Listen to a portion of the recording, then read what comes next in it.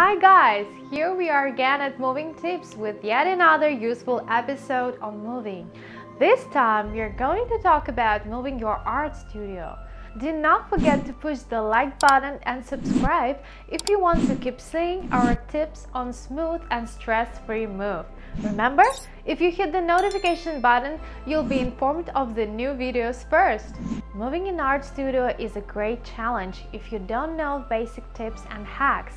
And even if you do, there is always something you'll find useful if you keep watching. Like, do you know if you can load your chemicals on the moving truck? Keep watching this video and you'll find out.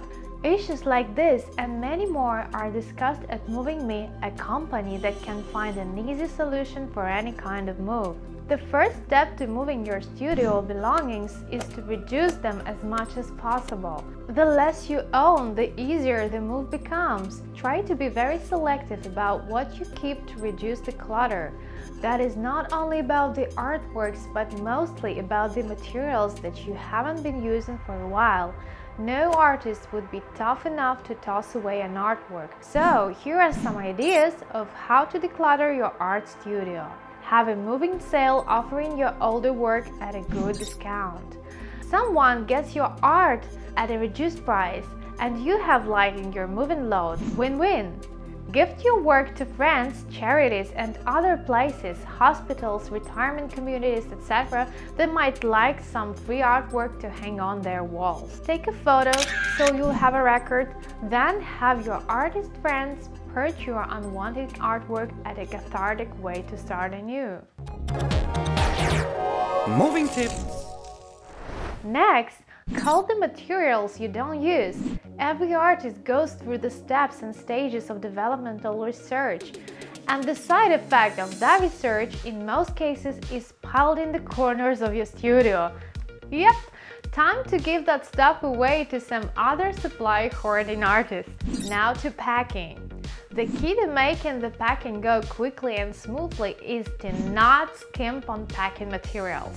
Don't use old, worn shipping boxes as they are generally too thin to protect your supplies.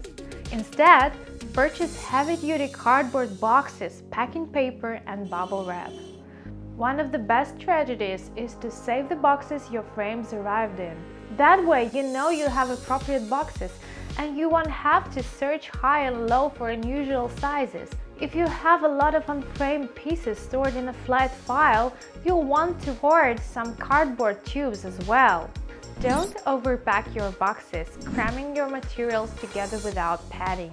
Instead, wrap your supplies well and add extra padding around the bottom, sides, and top of the box. If it's important enough to transport, it's important enough to pack it well. Home Depot has very affordable supplies and you can return any unused purchases, so buy more than you need to eliminate unnecessary extra trips to the store.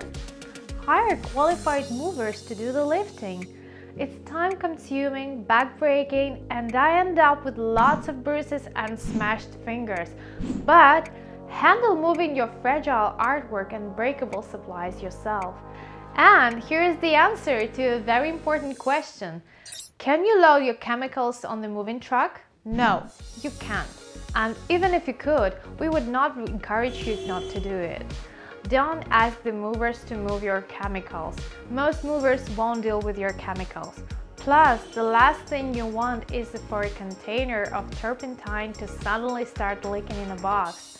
Seal everything in plastic bags packed with copious amounts of packing materials and drive carefully. Don't let the huge task of moving all of your art supplies and artwork get you down. By strategizing your move, you can take the stress out of relocation and focus on turning your new space into the studio of your dreams. That's all for now. Thanks for watching us, and let us know in the comments below what you want to see in our next videos. And don't forget to share this video with your family and friends. Stay safe and good luck with your next move.